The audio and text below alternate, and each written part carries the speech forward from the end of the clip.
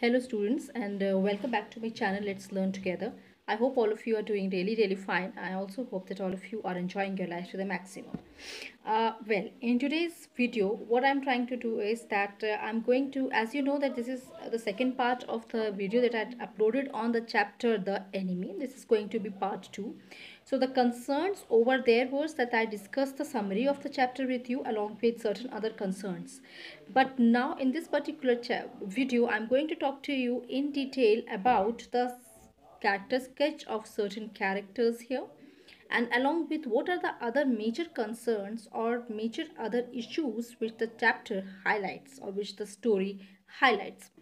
As I had told you in the first video, I tried to give you a kind of background between the relationship between America and Japan at the time of Second World War, wherein I had tried my best to trace the history way back from 1800s of from the late 19th century to the early 20th century, and we had seen about how Japan was developing as a very ambitious nature, and it wanted to gain military and economical and the social supremacy over the other Western countries like Britain, France, and especially America.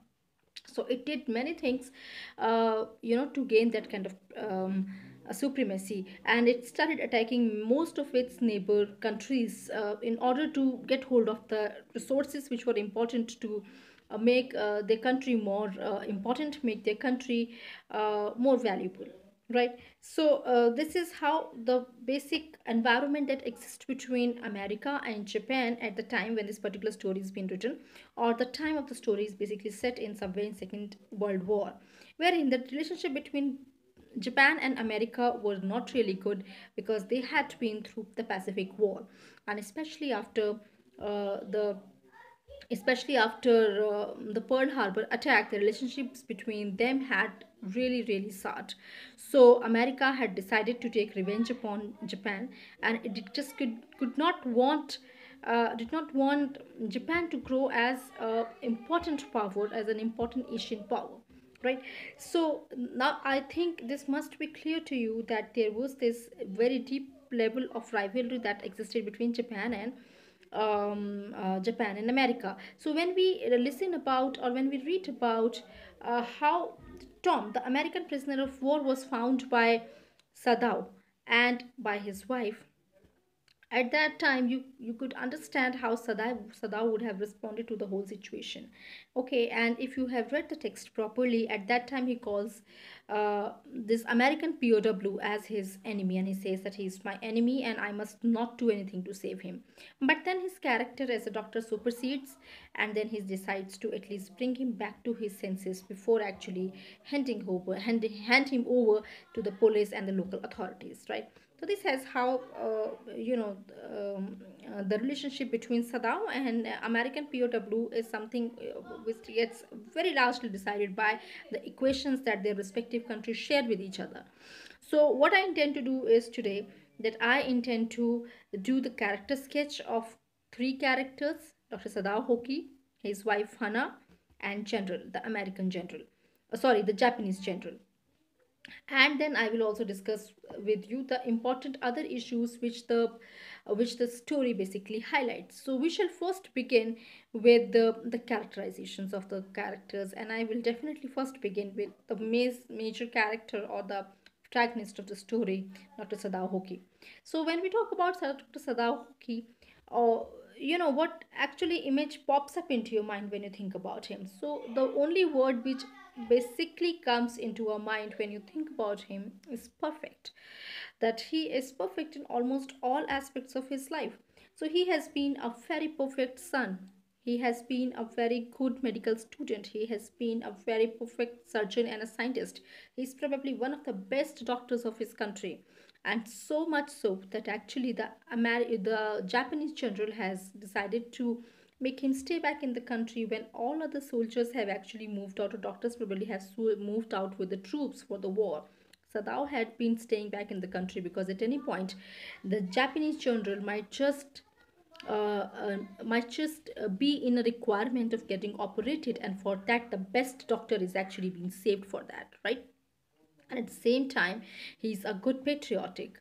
He's a perfect patriotic because he has completely imbibed and absorbed the values that has been transferred to him by his father.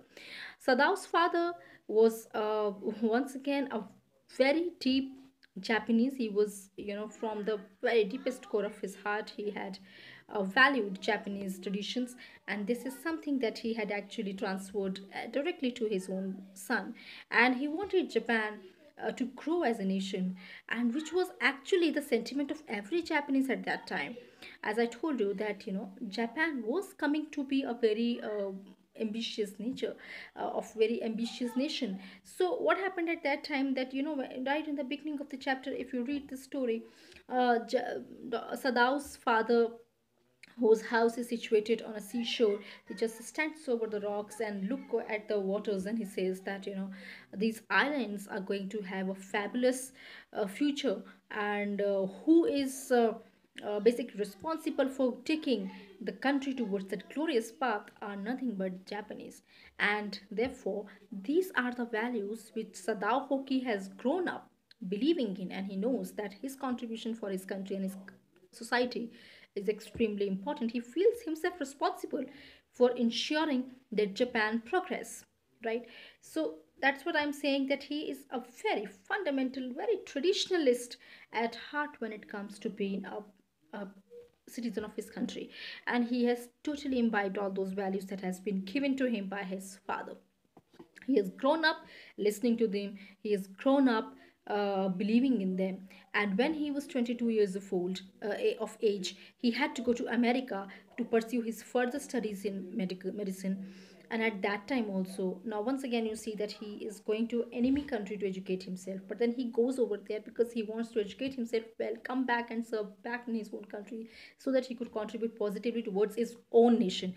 So there he finds Hana, who is going to be now his future wife, and he falls in love with him. But then he ensures that he does not take any impulsive decision of marrying Hana, and he decides that he and Hana both are able to fall into the situation uh, very deeply and very seriously. So he interrogates even his feelings towards Hana quite deeply, and there's this this whole intersection, or this whole idea of trying to know about his feeling very deeply, was only that has sprung up from the very basic feeling that he should not even accidentally hurt the feeling of his father, who probably would not have easily accepted a American daughter-in-law. So you know what the reasons are, because she obviously belongs to an enemy nation.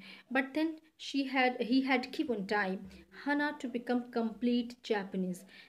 What does that mean? Of course, she could not change herself as far as her physicality was concerned. She looked American, and but then at least she could change her ideas. And by the time, if she has accepted Japan within her bloods and veins, actually she had gone down to the very deeper level of understanding and loving Japan from within. Until that time, Sadao does not actually marry her. So what I'm trying to get at is that Sadao is has been a good son. He has been a good citizen. He has been a very good medical student, now a scientist also, and the best surgeon in the country. At the same time, he has also been Japanese, right, from within his heart.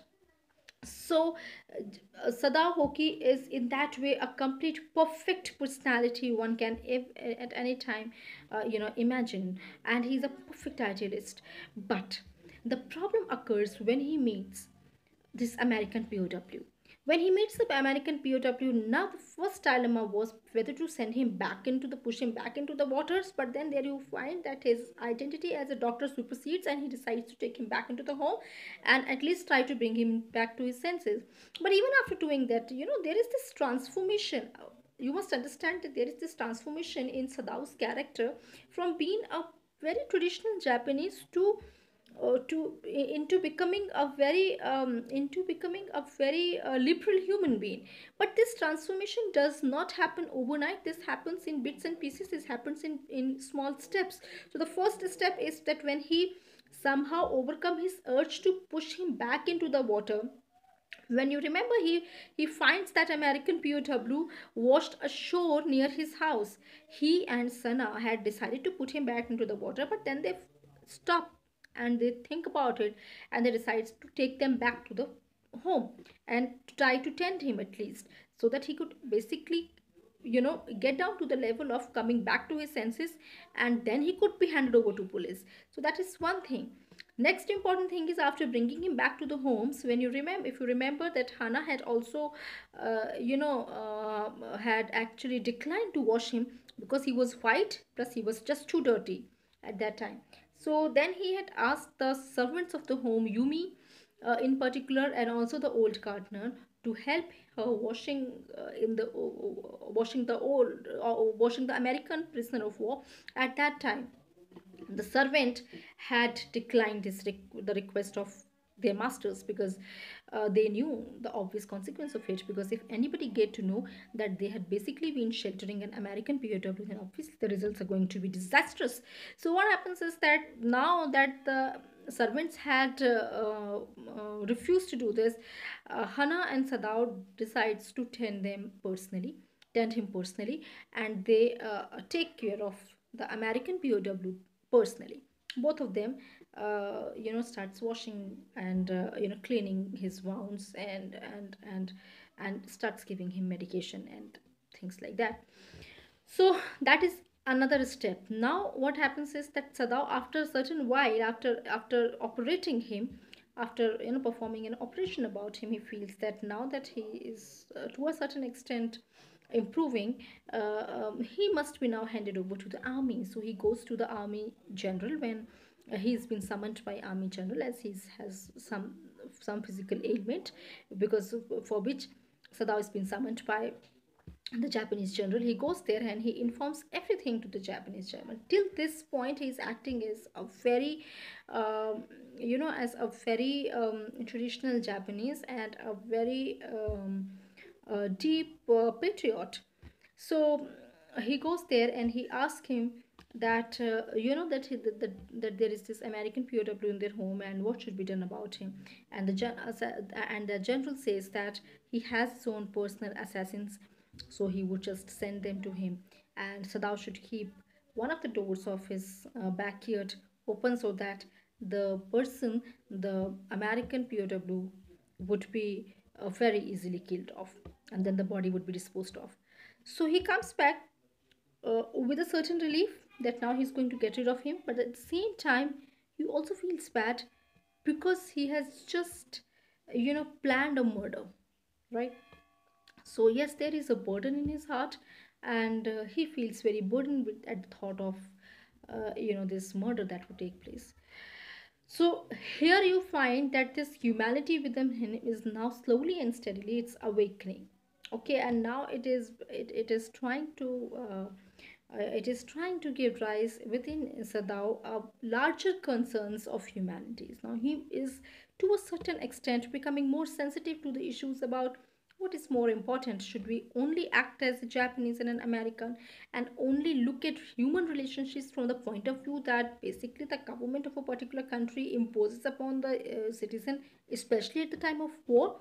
Or is it that one should be able to take decisions on his or her own and understand what is right and what is wrong for overall humankind? So these are the issues that have started taking place, that have started taking birth in his heart. Now he is becoming more sensitive to these issues. So that's what I'm saying, that transformation of Sadao from being a very dutiful citizen to a perfect human being thinking only for humankind takes place. This transformation takes place in bits and pieces and in steps.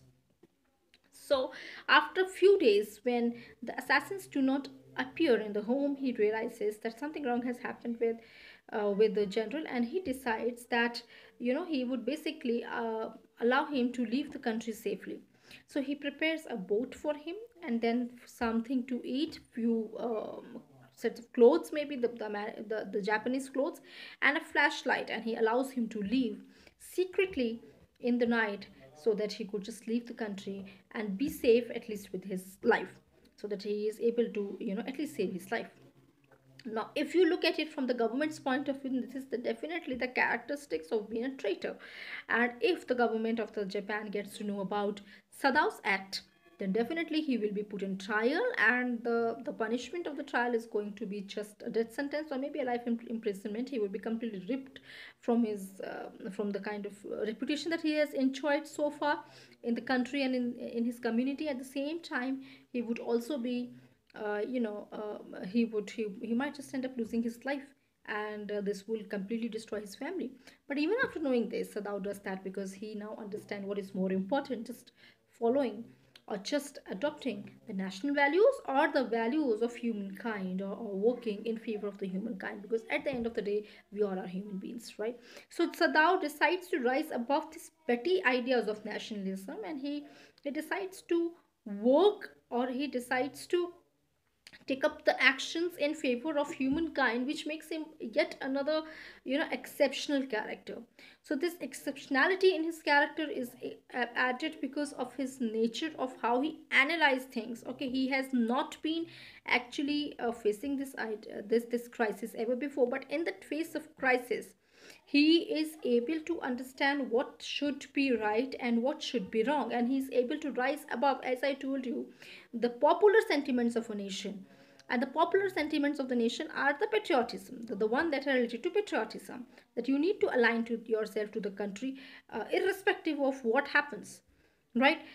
So that is how Sadao is basically being described. So I see him as a perfect person, a perfect Japanese, a perfect husband, a very perfect husband, loving his wife, perfect son who has always followed his father's values and ideas, a perfect father, maybe a perfect doctor.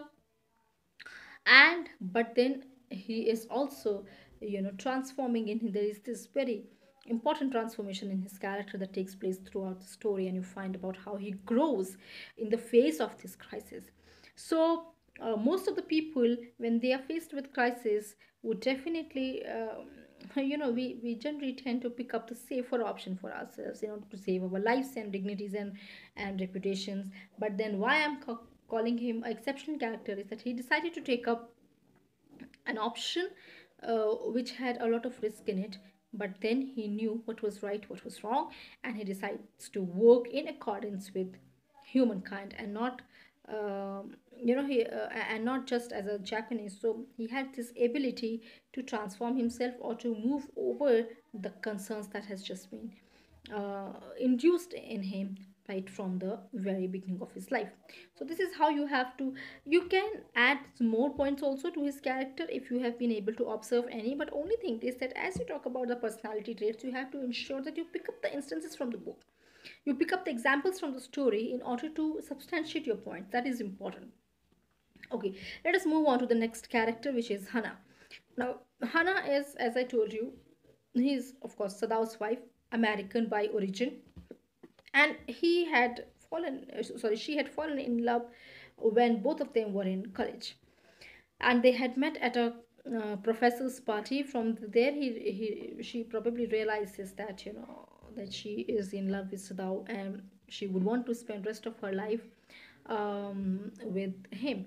Now you must understand that Hana would obviously be completely aware of the obvious consequences of marrying a person from her enemy nation, but then she decides to move on. So you can try to understand the extent to which she had fallen in love with Sadao.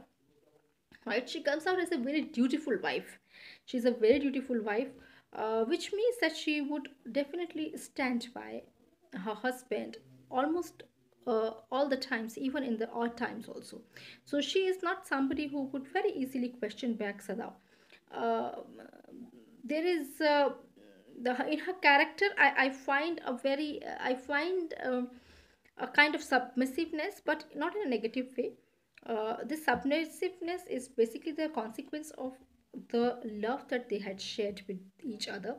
Uh, at the same time, there's this. She's greatly driven by this sense of love, and which has actually given then rise to a sense of duty. So there is all these things which are interlinked with each other. So since she is so much in love with Sadao, she has decided to imbibe Japanese as her new identity. That is something that is extremely important when you look at Hannah's character.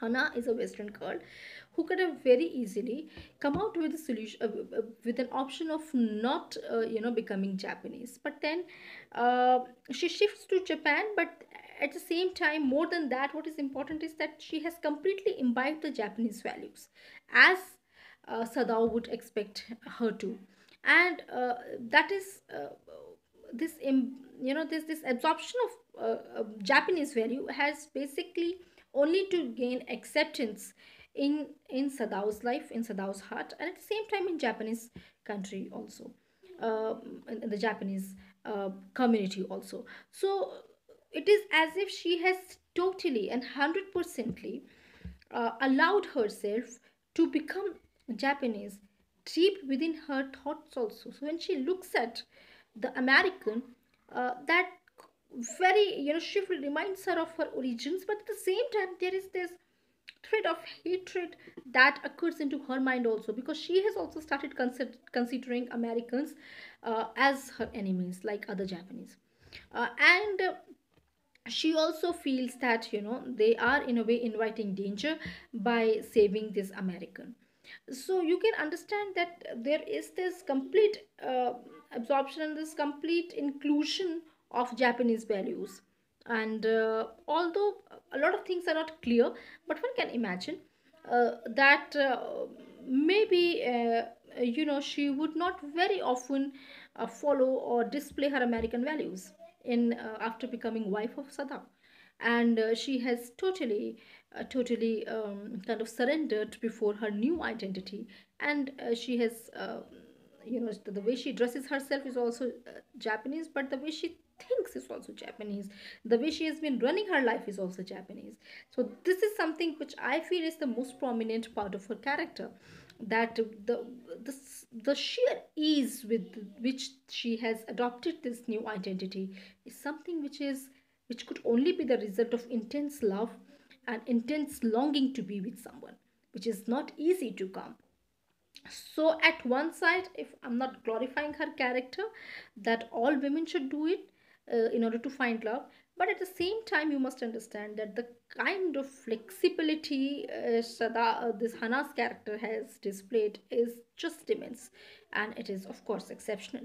So this is how Sadao and Hannah has been, they have loved, and they have loved each other, just outgrowing the national boundaries, and which is of course of extremely this is praiseworthy, and at the same time you find amazed, this whole idea, this relationship quite amazing, because you do not find even a tinge of this arrogancy within them, or there is this even not even the slightest tinge of this feeling of the fact that they both belong to different national backgrounds. So they have just loved each other for the kind of individuals they have been, and they have not allowed this national identity or their difference, this Asian and American backgrounds, this difference between this background enter into the relationship. So such intense has been their bonding. So yes, Hannah has been, should be seen as a very dutiful wife, she should be seen as a very good lover, and at the same time a good mother who has completely imbibed the Japanese value. You can add, once again I would say, you can add more to the character of Hannah. Well, moving on, let us look at the Americans, sorry, let us look at Japanese general's character.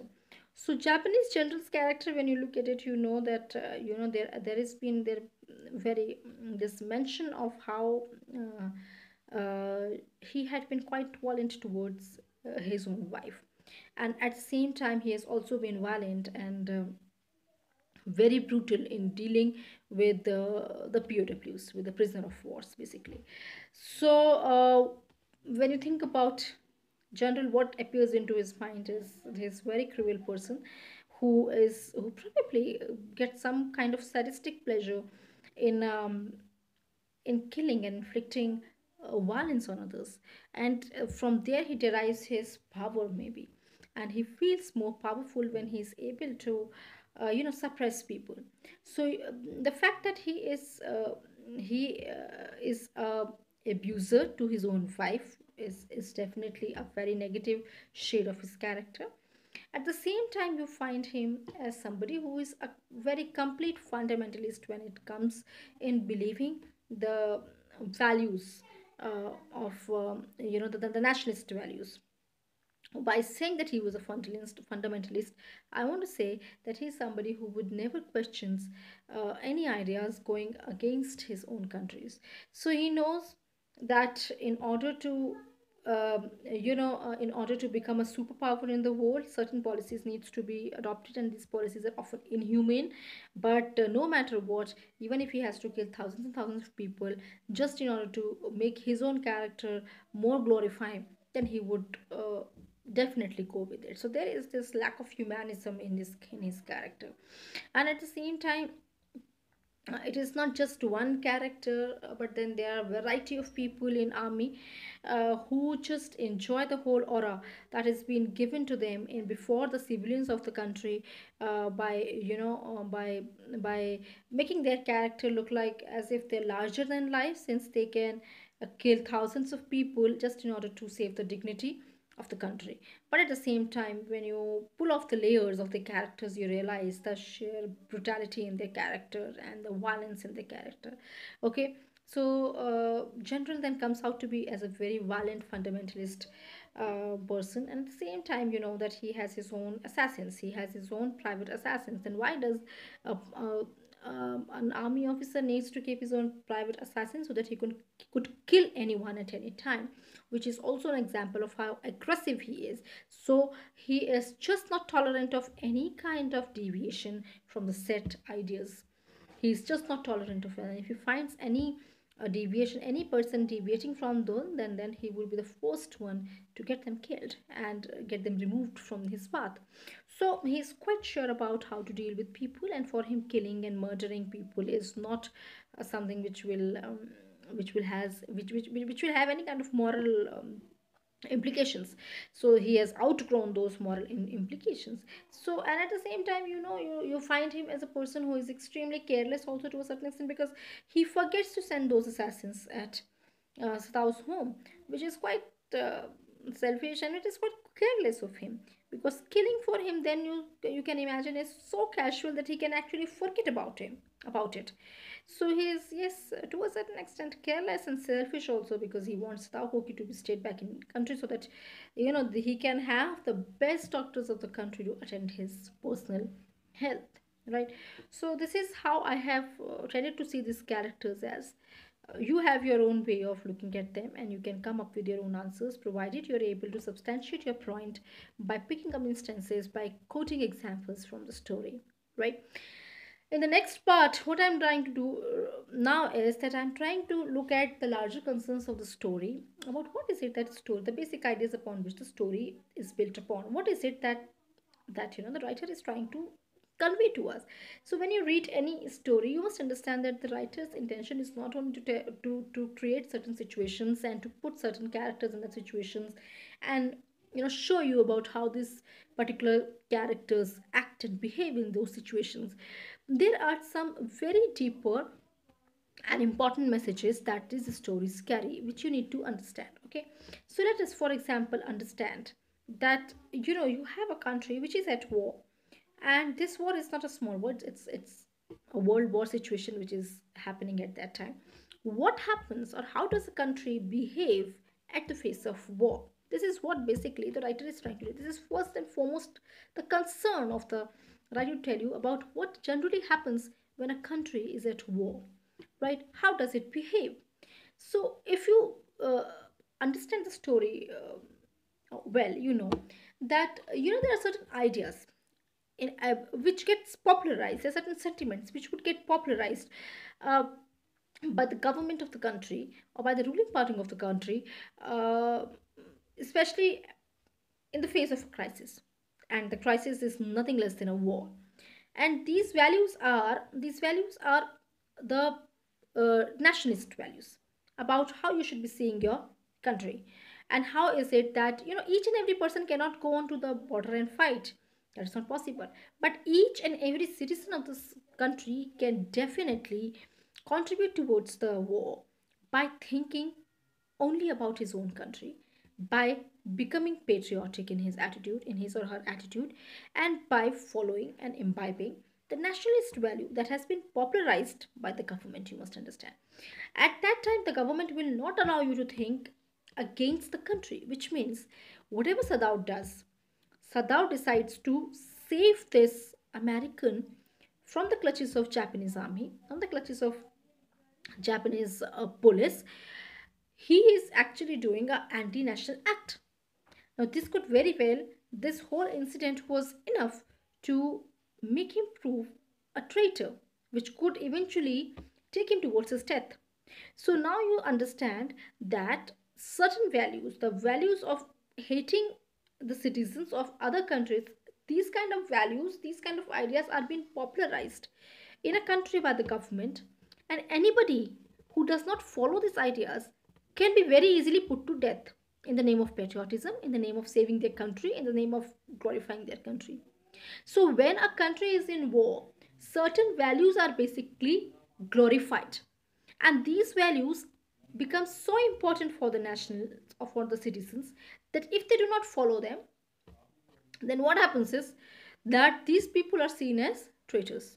Okay, there is uh, this glorification of the values which are often dehumanizing in nature, which are often dehumanizing in nature, because these values are something that basically built upon uh, in respecting their countries from the innermost core of their heart, and disrespecting the other nations.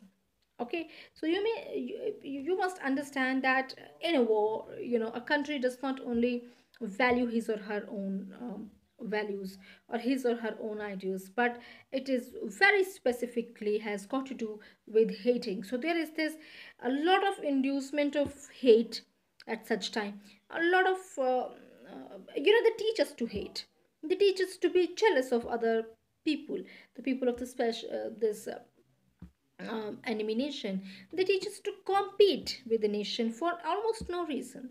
That's what I said, that they are very dehumanizing values which are often glorified. And there is absolutely no tolerance of any kind of differences of opinions, which should be easily granted by government towards citizens, which means that they actually in a very subtle way attack the individual freedom of their citizens also. So when a country is at war, the government does not only face a war with a nation, with the enemy nation, but there is this kind of conflict which is created, or they are also at a mental level, at an emotional level, at a psychological level, at a psychological level is also at war with their own people, with their own citizens, by not allowing them to have freedom of uh, of thinking freely. They cannot think freely, they have to think whatever the government is popularizing.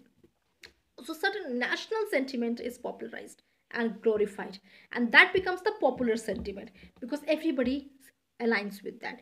Whereas most of the people aligns with that, there could be a small population who might be critical enough, analytical enough to understand the intentions of government, and such people are very easily put to death, as I told. Now that brings me to my next point, because when I'm saying that they are put to death, it means that there are political killings that happens in a country, and these political killings are not just restricted to the POWs or the prisoners of war, but the political killings are also of those people who does not, or who do not, those people who just they who do not align themselves with the national values. They're very easily put to death, and such political killings are legalized. These political killings are legalized because the biggest justification that has been given is that everything is done to save the honor of a country. So, in the name of saving the honor of the country, killings are legalized, killings are carried out. First of all, in any civilized country, a murder will has to be taken to the court, and the person involved with it or the suspects involved in it would have to face a trial, whereas in the face of war nothing of that sort happens. So if, for example, just imagine Sadao would have actually been caught while saving this American, then what would have happened? Sadao would have had to face instant death sentence. That is a very big possibility. If not, and if not a death sentence, then definitely life imprisonment, to the extent of losing his family, and of course his wife and his children would also suffer for the whole of the time, whole of the lifetime. So what I'm trying to get at is that, Sadao's whole idea of uh, of saving, or of allowing this American to escape from the country, was very much an anti-nationalist idea, because it was not in alignment with whatever the government was saying at that time. Therefore, indirectly or directly, the personal freedom of each and every individual is just taken away, and you are required to hate the nationals of, you know enemy nation. And therefore, this is how a country generally behaves in the face of war, right? So these, according to me, have been some important issues that the story has raised. One very important issue is that story has also, I would say, a very revolutionary idea that the story has given, or something in, the way that story should be termed as radical, I feel, is that the writer is giving us the possibility of choosing humanity over nationality. Now, that is important. That is important because these ideas are just not accepted by the governments. uh, if you just understand how the rise of Nazism and fascism, Nazism happened in Germany and fascism happened in Italy. So what was this? Anybody who did not belong, who did not fell into the category of nationals, according to the government, they were simply put to death, and thousands of people were killed in concentration camps at that time, at the time of almost Second World War, when Germany's Nazist government had put a lot of people to death, a lot of people to death actually. And the same kind of things under Mussolini's government happened in Italy also. So here you find a writer who is radical enough to voice, or to give you an option between what is right and what is wrong. And this requires a great deal of strength and courage, as Sadao has been able to show.